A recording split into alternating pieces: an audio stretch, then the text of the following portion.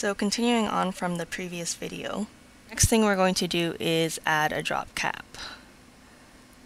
And going back to the code, just so that you guys can see the effect of the drop cap a little bit better, I'm going to make these two paragraphs into one. And what we need to do is create a span, excuse me, a span for the first letter. Sorry, a span class for the first letter. So I'm going to call this, large letter, and close that. And you also have to remember to close your span right after the first letter. Okay, so that's in there. We'll just click on this. Whoops. There we go. So that's one paragraph, and nothing's changed yet because we haven't defined anything yet. So let's go back to our style sheet and define our class. So we call it large letter, and we're going to enlarge the font size, and again I'm using a percentage. So I'm going to set the font size to 400%. You can choose whatever percentage you want. This is just how big I want my letter. Semicolon, excuse me, float left, line height, set that to 50%.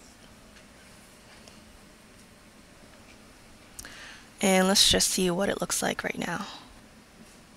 Okay, so there's our big W.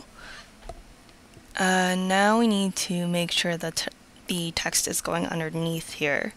So let's just add a little bit more text so we can see if this is looking right or not. So just copy and paste that again. There we go. So you can see there's a little bit more space underneath here than we want to. So let's take a look at our CSS. Oh, there, we forgot to finish the line. So don't forget your semicolons, that will help. Let's go back here. Alright, so we're also going to add a right and bottom margin to help with that as well.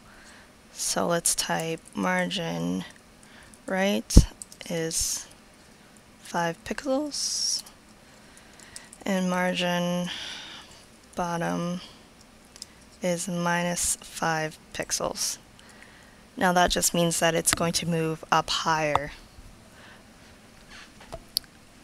Okay, so let's just take a look here.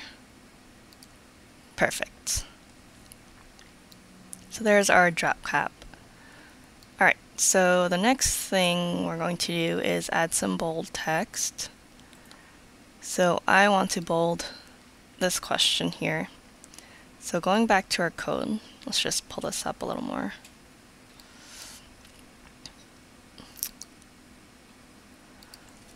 I'm just going to add some bold tags around the text that I want to make bold. And in order to do that, all we need to do is open up some angle brackets and type in the letter B for bold. And don't forget to close the bold tags. Alright. And click back on the page. And now our text is bolded. So the next thing you may or may not want to do, depending on what type of a book you're creating, just to give you an example, we're going to do some bullets. So let's add some line breaks to create our bulleted list. So one there, one there, one there. Highlight the whole thing. We're going to hit the bullet icon, and there you have it.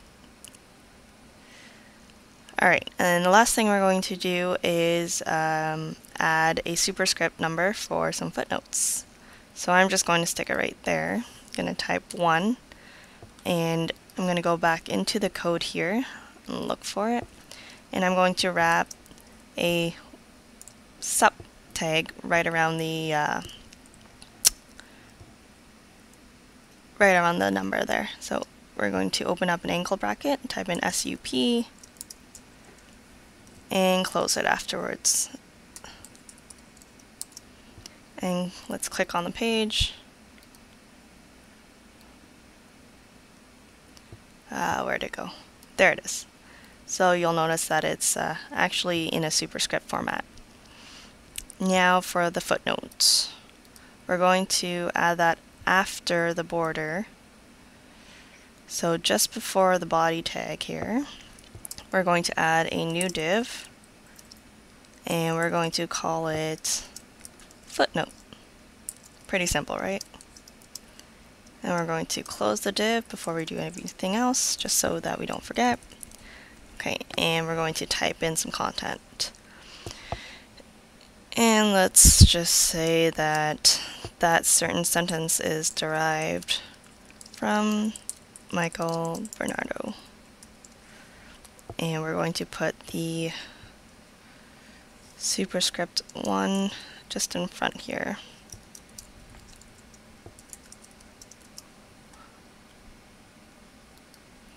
Okay, so clicking on the page here, so you'll see that it's just underneath the border here, and the superscript has been defined. Now I don't want this text that big or that color, and I actually want it to float right. So let's go back to our CSS style sheet and define that. So we're going to type div.footnote float right, and I want the font size to be 80% of whatever it is currently, and I also want the color kind of a dark gray. So number sign, let's go with 666 semicolon. Alright, and back to our page. And there's the footnote at the bottom there. Alright, so just make sure you save that. And let's open this up in Adobe Editions.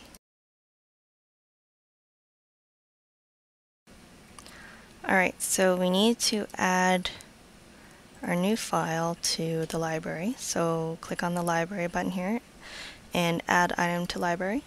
And we're just going to search for a file, SEO workshop.epub, there you are, add, and open it up. Alright, now let's go to our first page here, and there we have our newly styled page. And what you want to remember is, depending on how big the device is, this border will be cut off. And also, don't go too crazy on the styling, as it is an ebook and not a web page. Thank you for listening, and that's it for our tutorial today.